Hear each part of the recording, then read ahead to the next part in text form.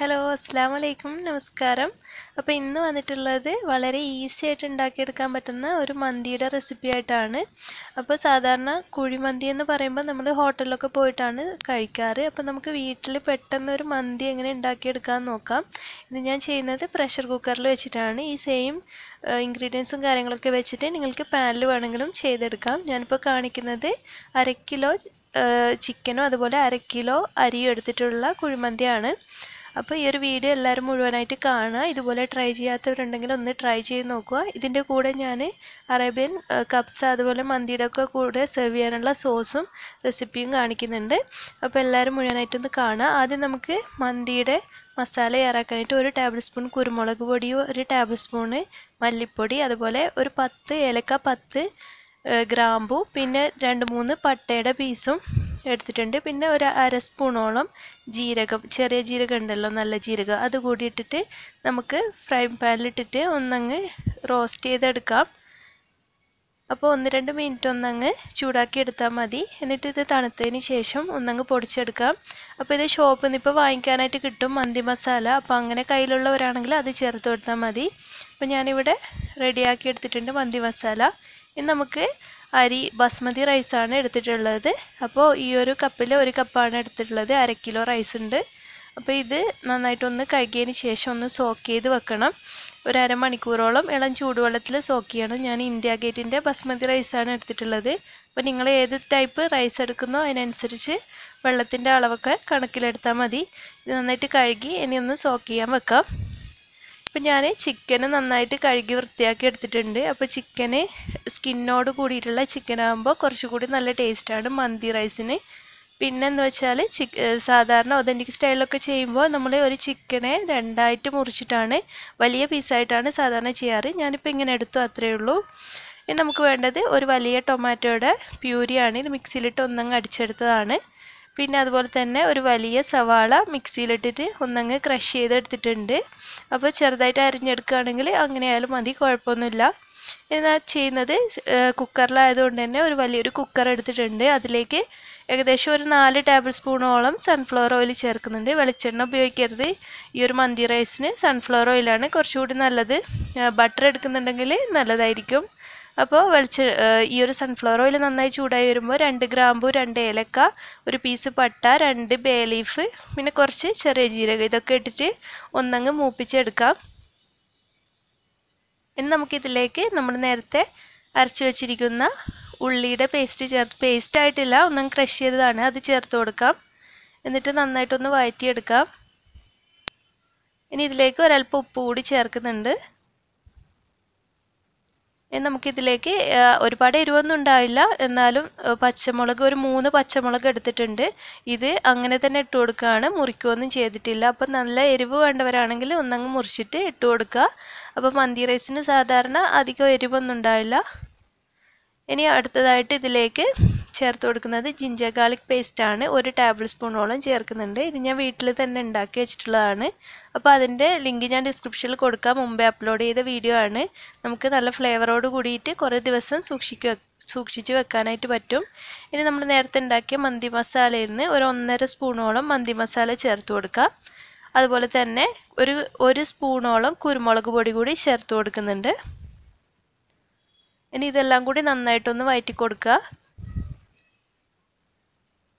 ഇനി നമുക്കിതിലേക്ക് വേണ്ടത് മാഗി ക്യൂബ് എന്ന് പറഞ്ഞിട്ട് നമുക്ക് വാങ്ങിക്കാനായിട്ട് കിട്ടും ഷോപ്പിലൊക്കെ. ഇതുപോലുള്ള അതിൽ 2 ഇതുപോലത്തെ ക്യൂബ്സ് ആണ് ഉണ്ടാവുക. അപ്പോൾ ഞാൻ 1 ക്യൂബാണ് ഇതിലേക്ക് ഇട്ട് കൊടുക്കുന്നത്. ഇനി മാഗി ക്യൂബ് ഒന്നങ്ങ് മെൽട്ടായിട്ട് വരും ചൂടാകുമ്പോൾ. അപ്പോൾ നമുക്ക് ഈ ഒരു ടൊമാറ്റോ പ്യൂരി കൂടി ഇതിലേക്ക് ചേർത്ത് കൊടുക്കാം.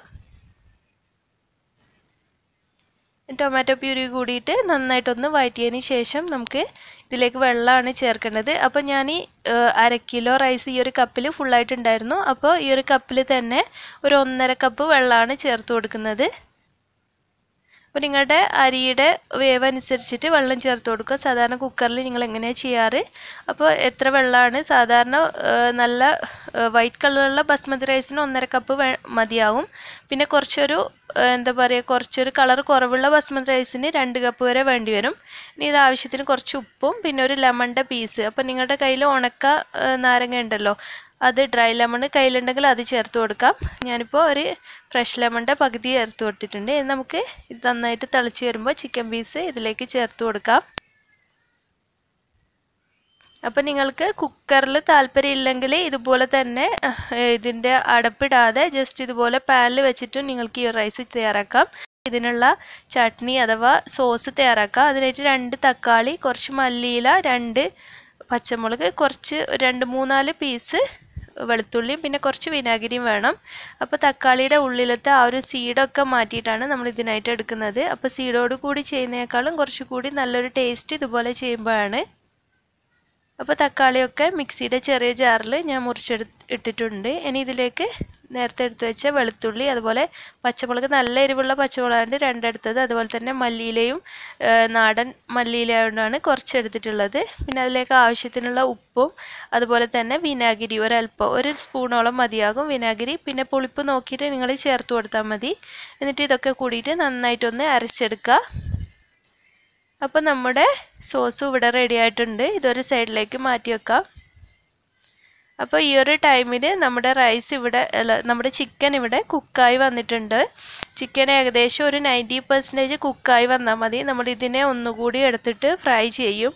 അതുകൊണ്ട് മുഴുവനായിട്ട് അങ്ങ് കുക്കാവേണ്ട ആവശ്യമില്ല. അത് പൊടിഞ്ഞു പോകാനുള്ള ചാൻസ് ഉണ്ട്. കുറച്ചൊരു വേവ് ബാക്കി വേണം.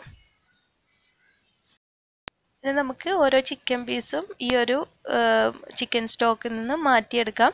അപ്പോൾ ഈ ഒരു ചിക്കൻ സ്റ്റോക്കിലാണ് നമ്മൾ റൈസ് വേവിച്ചെടുക്കുന്നത്.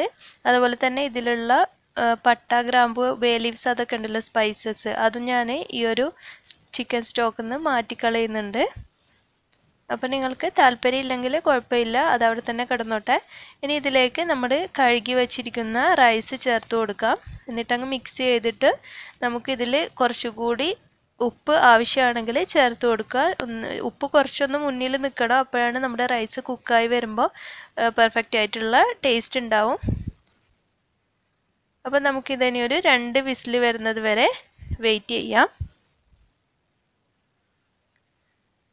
അപ്പോൾ ഓരോരുത്തരുടെ ചില കുക്കറിൽ 1 വിസിൽ മതിയാവും, പെട്ടെന്ന് വേവുന്ന കുക്കറാണെങ്കിൽ. അപ്പോൾ നമ്മുടെ റൈസ് ശരിയാവുന്ന നേരത്ത് നമുക്ക് ഈ ഒരു ചിക്കൻ ഒന്ന് മാരിനേറ്റ് ചെയ്തെടുക്കാം.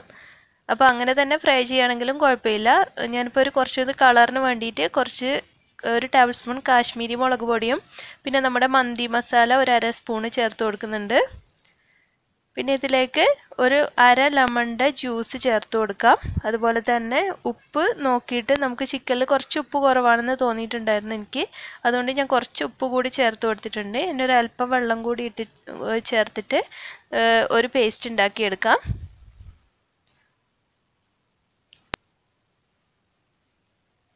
ഇനി നമുക്ക് ഓരോ ചിക്കൻ പീസ് എടുത്തിട്ട് ഒന്ന് മാരിനേറ്റ് ചെയ്ത് വെക്കാം.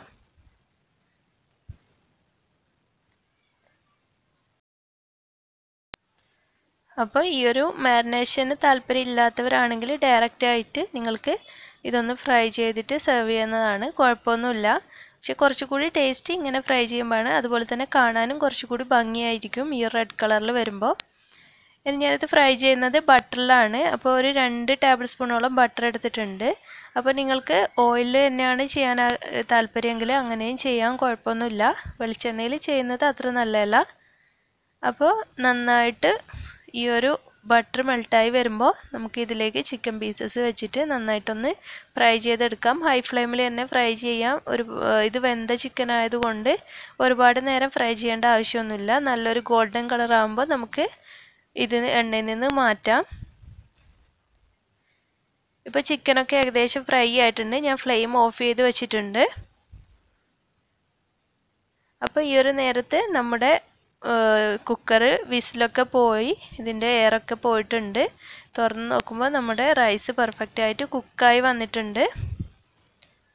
അപ്പോൾ ജസ്റ്റ് ഇതുപോലെ ഒന്നങ്ങ് ഇളക്കി കൊടുക്കാം. ഒരുപാട് നേരം ഇളക്കേണ്ട ആവശ്യമില്ല, ചൂടോട് കൂടി. അപ്പോൾ കുക്കറിലായതുകൊണ്ട് കുറച്ചൊരു ഒട്ടുന്ന ടൈപ്പായിട്ട് തോന്നും. കുറച്ചൊന്ന് ചൂട് ആറുമ്പോഴത്തേക്കും നമ്മുടെ റൈസ് നന്നായിട്ട് വരും. ഇനി ഇതിലേക്ക് നമ്മൾ നേരത്തെ ഫ്രൈ ചെയ്ത് വെച്ചിരിക്കുന്ന ചിക്കൻ പീസസ് ചേർത്ത് കൊടുക്കാം. ആ ചിക്കൻ പീസസ് നമ്മൾ ഫ്രൈ ചെയ്ത ബട്ടറോട് കൂടിയിട്ടാണ് ഇട്ട് കൊടുക്കുന്നത്. പിന്നെ നമ്മുടെ മന്തിക്ക് ഒരു സ്മോക്കി എഫക്റ്റ് കിട്ടാൻ വേണ്ടിയിട്ട്, സ്മോക്കി ഫ്ലേവറിന് വേണ്ടിയിട്ട് ഒരു 2-3 ചിരട്ടയുടെ പീസ് കത്തിച്ചിട്ട് അതിൽ ഒരു പാത്രത്തിലാക്കി വെച്ചിട്ട് അതിലേക്ക് കുറച്ച് സൺഫ്ലവർ ഓയിൽ ഒഴിച്ച് കൊടുക്കുമ്പോൾ നന്നായിട്ട് ഇതിൽ സ്മോക്ക് വരുന്നതായിട്ട് കാണാം. അപ്പം തന്നെ നമ്മൾ അടച്ച് വെക്കുക. എന്നിട്ട് ഒരു അരമണിക്കൂറൊക്കെ കഴിഞ്ഞ് നമുക്ക് സെർവ് ചെയ്യേണ്ട ടൈമിൽ തുറന്ന് നോക്കുമ്പോൾ നല്ലൊരു ഫ്ലേവർ ആയിരിക്കും. ഇത് തുറക്കുമ്പോൾ തന്നെ നല്ലൊരു സ്മെല്ലായിരിക്കും. അപ്പോൾ ഇതിൻ്റെ മുകളിലുള്ള ചിക്കൻ പീസസൊക്കെ മാറ്റിയിട്ട് നമുക്ക് റൈസും അതുപോലെ തന്നെ ചിക്കനായിട്ട് നമുക്കിത് സെർവ് ചെയ്യാം.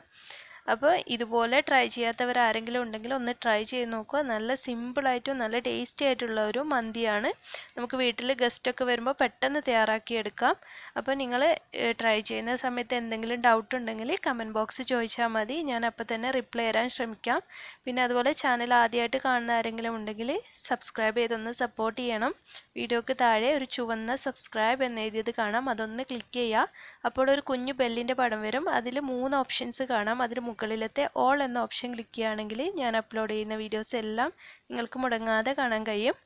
അപ്പം പ്രീവിയസ് വീഡിയോസൊക്കെ കാണാത്തവരുണ്ടെങ്കിൽ ഒന്ന് കണ്ടു നോക്കുക. പിന്നെ ഈ ഒരു വീഡിയോ നിങ്ങൾക്ക് ഇഷ്ടമായാൽ ലൈക്ക് ചെയ്യുക. അതുപോലെ ഫ്രണ്ട്സിനും ഫാമിലിക്കൊക്കെ ഒന്ന് ഷെയർ ചെയ്ത് കൊടുക്കുക. അപ്പോൾ ഇനി മറ്റൊരു നല്ല റെസിപ്പി ആയിട്ട് വരുമ്പോഴേക്കും താങ്ക്